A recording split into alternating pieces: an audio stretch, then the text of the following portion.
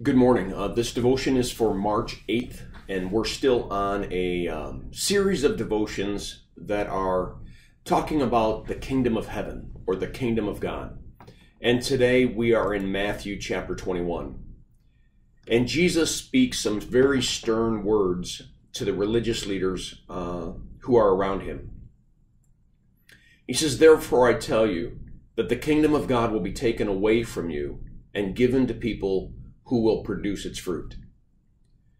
Well, that verse comes at the end of a parable where Jesus is telling the religious leaders that there was this landowner and he hired some tenants and he put the tenants in charge of his land. And he then sent messengers, servants of his, to the land to see how things were going and how the fruit and how everything was going on. And what happened was the tenants of the land began to abuse, beat, even kill the envoys that the landowner would send to the land. And so then he finally sends his son, which is obviously a picture of Jesus, and they reject him as well, and they kill him. And so Jesus says, "Therefore I tell you that the kingdom of God will be taken away from you and given to people who will produce its fruit." And so you got to ask a question, what happens? What happens in the heart of people who are religious people, good people? I mean, the scribes, the Pharisees, the Sadducees would have been considered really religious.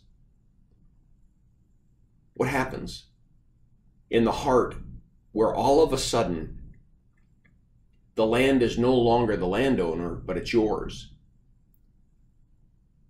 Somehow you convince yourself that it's your land and it's at your control, and you will fight against any threat, and all of a sudden you will defend yourself, and you will begin to even attack those who God sends to check on you and see how things are going, because all of a sudden you've created something in your own image that is no longer what it originally was. I wonder if we, as the Christian church, aren't sometimes guilty of doing the same thing. As we redefine the Word of God, as we redefine what church is, as we redefine what Christianity is, as we tend to be exclusive rather than inclusive, we tend to push people out instead of bringing them in. This is a warning cry for all of us, I think, to relook and remind ourselves that when it comes to our lives, we're simply the tenants and he's the landowner. And we need to heed his word, heed his message, and even heed his messengers.